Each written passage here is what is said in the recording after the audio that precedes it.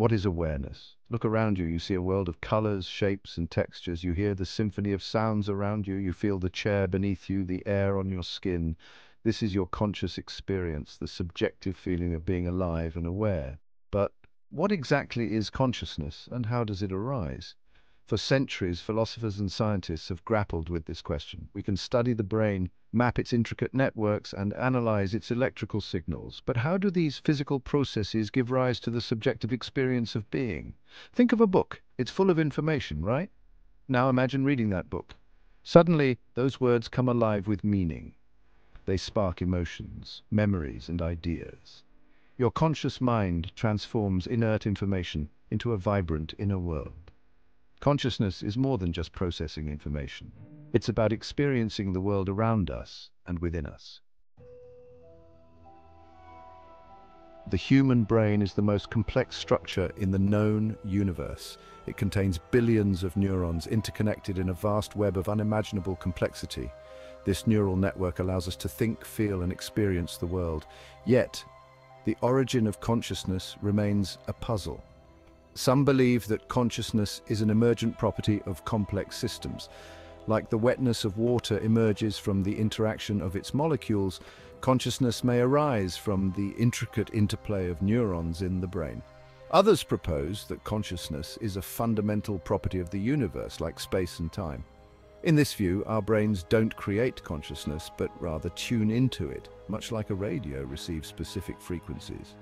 The debate is far from settled. We lack a definitive theory that explains how subjective experience arises from objective matter.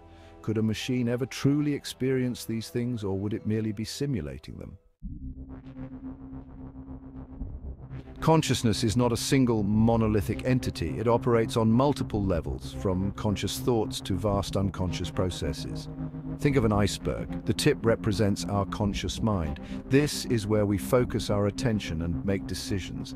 Beneath lies the subconscious, a larger mass. Memories, emotions, and automatic processes operate here. This hidden realm influences our thoughts and behaviors. The hard problem of consciousness, a term coined by philosopher David Chalmers, highlights the challenge of explaining subjective experience. We can study the brain and understand its functions, we can map its regions and analyze its activity.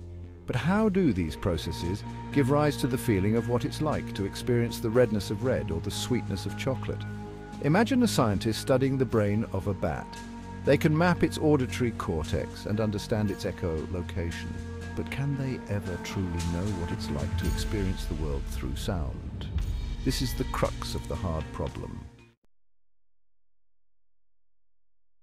While we often think of consciousness as an individual experience, the concept of collective consciousness proposes a shared awareness among individuals within a group.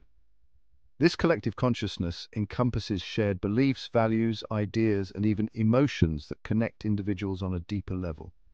Think of a large crowd at a concert or sporting event. The collective energy, the shared emotions, and the synchronized behaviors create a palpable sense of unity. This shared experience transcends individual consciousness, connecting people through a common emotional thread. Collective consciousness can manifest in societal trends, cultural movements, and even political revolutions. When a group of individuals shares a common goal, belief, or experience, their combined consciousness can create a powerful force for change. The internet and social media have amplified the concept of collective consciousness, connecting people across geographical boundaries and shaping collective opinions and behaviors. Imagine a global movement advocating for action on climate change. Millions of individuals, connected through shared concern and a desire for a sustainable future, can collectively influence policies and drive change on a global scale. Our everyday waking consciousness is just one mode of experience. Altered states of consciousness, such as meditation, hypnosis, dreaming, and psychedelic experiences, offer windows into the vast potential of the human mind. These states can temporarily shift our perception of reality, alter our sense of self, and even unlock hidden creativity and insight.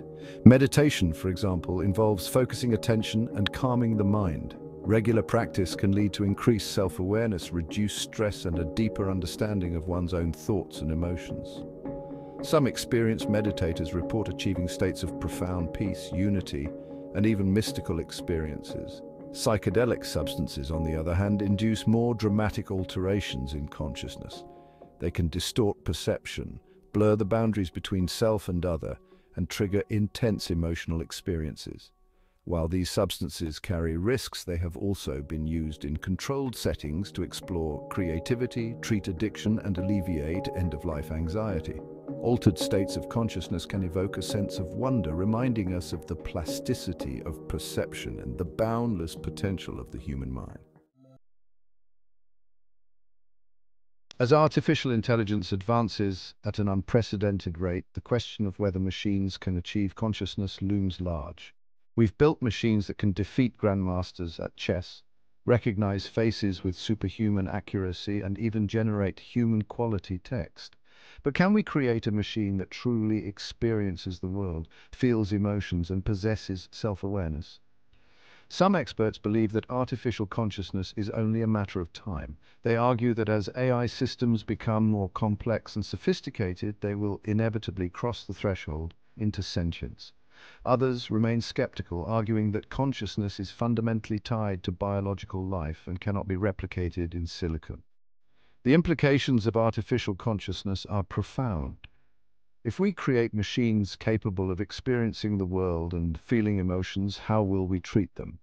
Will they be granted the same rights and considerations as humans?